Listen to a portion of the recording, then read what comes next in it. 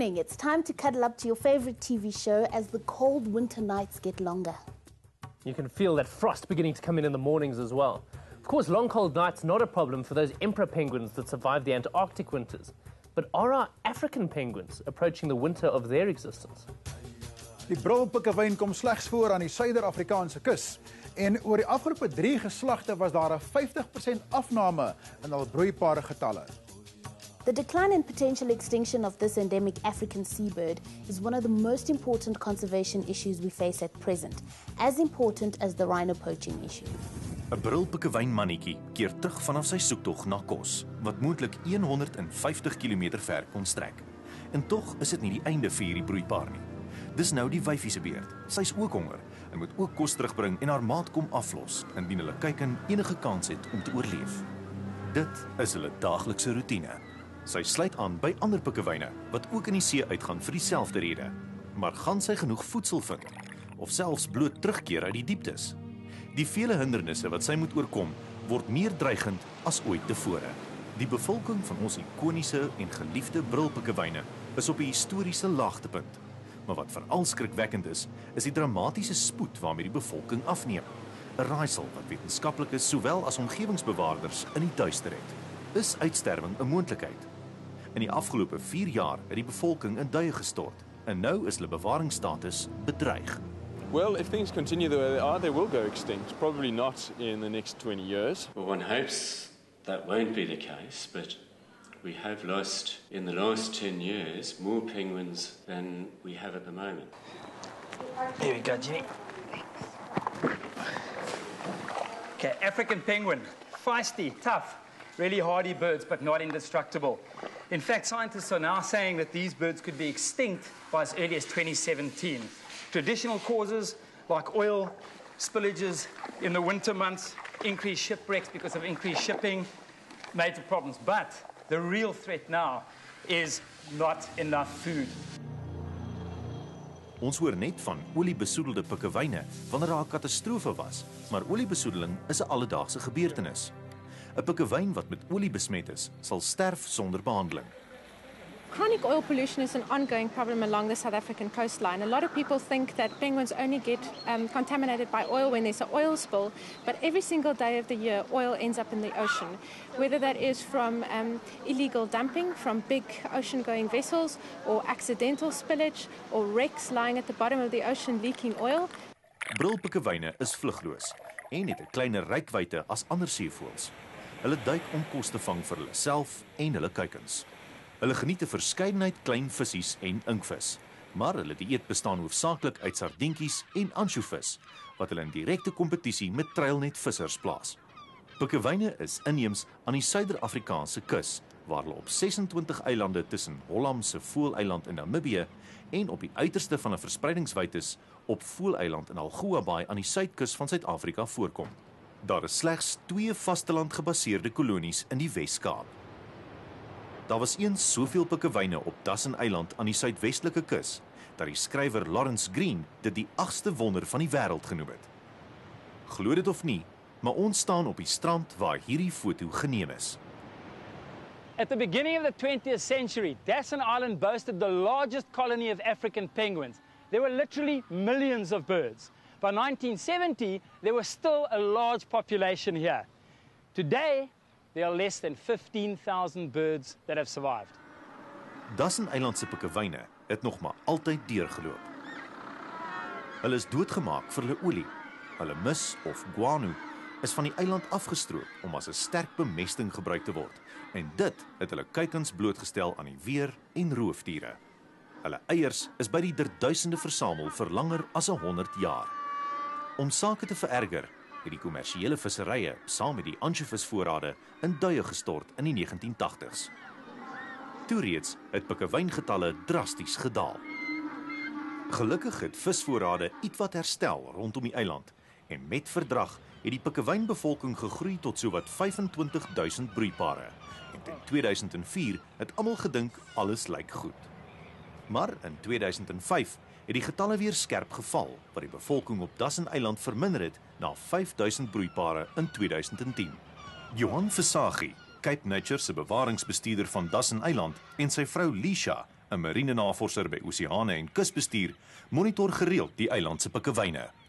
Gelukkig was daar hierdie jaar genoegsame prooi spesies in die waters rondom die eiland en getalle stabiliseer. Die chick hierdie jaar doen baie goed. Hulle daar moet definitief baie vis in die rondte wees. Hulle is gesond, hulle is vet. Ek meen hierdie twee ouetjies altyd oor 3 kg. So die ouers hoef regtig nie te hard te werk vir die vis nie. Dis 'n vettetjie. Die area hiervoor rondom die ou kalkoontjie was altyd stampvol met pikkewyne. Pikkewyne oral waar jy kyk. Dis 'n area wat ons gereeld gebruik vir ons breeding success study, maar deesdae moet ons baie hard soek na neste. Fool Eiland in Algoa Bay beskik oor die grootste witmalgasbevolking in die wêreld. En op 'n tyd het hulle guano uitstekende neste aan pikkewyne gebied. Maar nou is hierdie guano weg. Ons het Sandparke se streeksbewaarder Henwick Visser op die eiland ontmoet. Henwick, what's going here? I think there's one in there and maybe two now. What's the situation with the penguins here at the moment? We've got about 1,000 breeding pairs and that all? it looks like it's steadily declining. Sure. Just look at that. Henwick, what is Sandpark's approach to the preservation of this colony on Bird Island? Well, for us, it's getting to a stage that they're endangered. So every penguin is equal to one rhino. Oh, wow. That's how precious they are to us. And what are we doing? I see all these artificial nests. Yeah, we started with the artificial nest made out of glass fiber. Yeah. Research has shown it's a little bit too warm for them. So we're beginning with a test run with that half pipes you see over there. It's made of fiber cement and they seem to like it. Effective. That's it. I see you've even got a shade cloth area for That's them. also a pilot project for us. We use 80% shading, and just for the heat stress they've been getting this time of the year in summer month. So why is this necessary? Well, with all the guano being stripped, they used to burrow under the guano. We have to bring in artificial nests, and the recent rains that we're having flooded most of the guys nesting on the ground like that. 95 kuikens moes gered word. En die meeste van hulle is haastig na Penguins East Cape, 'n rehabilitasiesentrum in Kaap St. Francis geneem. 116 pikkewynkuikens het op die eiland gevrek. En omdat elke kuiken van groot waarde is, was dit 'n tragedie. Tydens 'n vorige koue front het meer as 800 kuikens gevrek. Hier word die kuikens 'n ingevoerde voedingsryke kosformule ingegee, maar sommige van hulle was baie siek. Sandpark's really doing a lot to try and underpin these problems that they've got. They did a lot since the last flood to sort out the areas that were flooding. So there's only 4 areas left that were severely flooded this time. We might not be able to save all of the ones that we've got here because they are going to develop diseases and stuff, but I think the chances are very good of at least saving 95% of the ones that we bought off. Algoa Bay se St. Croix eiland word ook deur Sandparke bestuur en is lewensbelangrik vir brilpikkewyne. Daar was eens 50,000 broeipare op die eiland en nou is daar slegs 7,000. En tog is dit tans die tuiste van die grootste broeikolonie in Suid-Afrika, want die tragiese agteruitgang van die pikkewyne se bevolking het hom in elke kolonie gemanifesteer. Hitteuitputting is 'n groot kwessie, want die eiland is rotsagtig en daar's omtrent geen skuiling teen die somerhitte nie. Ouers word gereeld gedwing om die neste te verlaat om in die see te gaan afkoel, selfs al weet hulle dat seemeeue op die uitkyk is vir eiers of vir baie klein kuikens. Maar hitte en seemeeuaanvalle was nog altyd 'n probleem en kan nie op sigself verantwoordelik wees vir die afname in broeipaargetalle nie. Dr. Larian Pichegru probeer vasstel hoekom pikkewyngetalle met 60% geval het oor die laaste 4 jaar. Gedurende die broeiseisoen bly sy vir lang periodes op die eiland om die pikkewyne waar te neem deur hulle dieet en kuikengroei en oorlewing te volg en te meet. Larian doen al vir 3 jaar navorsing oor die pikkewyne in Algoa Bay. Haar werk is deel van 'n weier-studie deur die Percy Fitzpatrick Instituut vir Afrika Ornitologie. We designed a whole experiment around Dawson Island and St. Croix Island here. We close to fishing for 20 kilometers around those islands and to see if that can help the birds if their problem is actually coming from food. So I'm monitoring this closed colony, St. Croix, and also Bird Island, 50 kilometers away in the same bay, but that remain open to fishing. So by comparing those 2 islands for a couple of years and different parameters, we can try to answer if the fishing industry is a problem and if closing to fishing can actually help them. Wanneer vis skaars is, is dit die kuikens wat die spit afbyt, want die ouers moet groot afstande aflê om vis te kry. En wanneer hulle uiteindelik terugkeer na die nes, is die vis verteer en daar's niks om vir die kuikens op te bring nie. Party kuikens is ondervoed en verpot, en ander vrek van die honger. Lorien sit 'n GPS-opsporingstoestel aan die ouers om hulle kossoektog vir 24 uur te monitor. Haar bevindinge wys hoe taai hierdie skepsels werklik is. So that's the GPS I'm usually putting on the birds. So they're in waterproof casing. So basically it's recording when the bird is going at sea, exactly all the position of his path, of his travel, and also every dive he's doing and how deep he's going. So we know with that they can actually dive up to 600 times when they're going for 24 hours at sea. 600 times, and they can go down to 90 meters. So the birds from this island are doing a lot of effort to find their food. They're going up to 50 kilometers away, and they can travel 150 kilometers for their whole path just to find their food to feed their chicks. The bird is going at sea usually at night. They're leaving at night here, and they come back the following night. So the morning after, I just come on the same nest and I retrieve my GPS and download the data. Hierdie baanbreker navorsing toon wat 'n marathon-inspanning dit verg om 'n kuiken groot te maak en die impak wat treilvissery op die pikkewyne het. Lauren, you've been recording the penguin behavior here for the last 3 years. What are the findings? Before the closure, the fishing industry took 720 tons of fish. And a year after the closure, the penguins' behavior completely changed, with most of the birds remaining now inside the closure, and the fishing catches being the same. Lorien sê dat in die 3de jaar wat vissery rondom St. Croix verbied is en die bedryf hulle nette op die grense van die uitsluitingsone gekonsentreer het, hulle amper 3 keer meer vis gevang het as die vorige 2 jaar. Daar was dus minder vis beskikbaar en pikkewyne op beide St. Croix en Voeleiland moes nog harder werk vir hulle kos. Volgens Lorien mag hierdie drievoudige vermeerdering van vangste in 2010 deur die treilvissers alreeds 'n impak op die kuikens hê en kan ons verwag dat kuikenoorlewingsgetalle weer sal daal. It's a very good example of just how invasive human impact can be on nature. Since the arrival of Europeans on the African continent, these birds have been under constant siege. Ja, en nou is dit ons verantwoordelikheid om hulle te help oorleef. After the break, we learn about a biodiversity management plan to save the African penguin.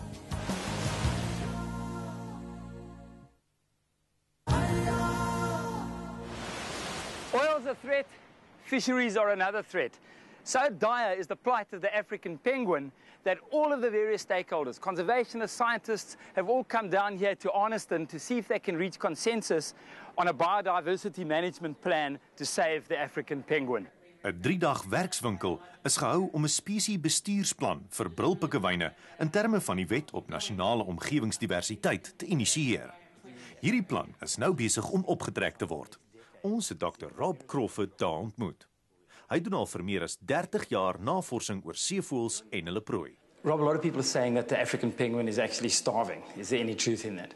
The sardine and, to a lesser extent, the anchovy, which are the two main food items for African penguins, have both shifted towards the south and the east. And what that has meant is that the bulk of the food has shifted beyond the foraging ranges of penguins when they're breeding at colonies in the west, and that's led to very large decreases in numbers of penguins breeding in the Western Cape.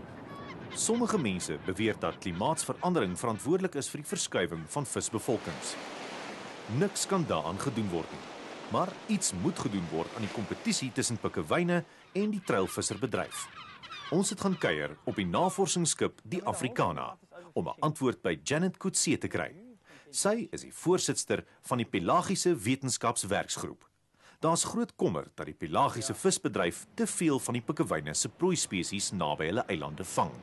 So Janet, you don't believe that the fishery is to blame for the demise of the African penguin? To state that overfishing is the cause for the demise, there's definitely a misconception in that. Food is definitely important. But given the exploitation levels that we've had on our fishery in recent times, I doubt that the fishery alone could have contributed to the severe collapse we've seen in the penguin population.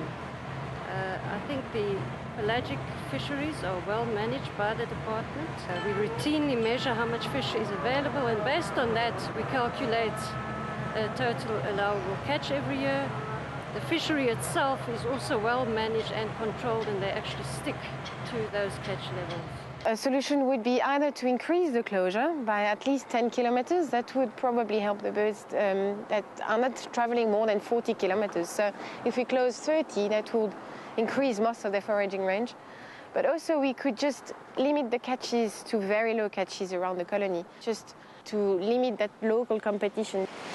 Die enigste tyd van die jaar wanneer die pikkewyne nie met die vissermanne bots nie, is wanneer hulle verveer.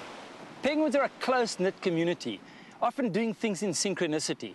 For instance, these molters behind me, they molt for 4 to 5 weeks, get really hungry because they don't go to sea at all during that time, after which they go into the ocean together, fatten up for about 3 months, they come back onto the land, the males start building the nests, and that's the start of the mating season. Maar op Deyer Eiland is die paartyd weer laat, want daar's nie genoeg kos naby genoeg vir hierdie voëls om broeikondisie te bereik nie. Once an important breeding colony for the African penguin.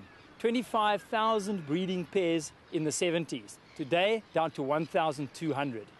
These penguins could potentially be locally extinct in the very near future. It's got to do with the habitat destruction, it's got to do with oil spills, and it's also got to do with the whole movement of the fish. Now, what's happening on Deyer, all these things had an influence on the population.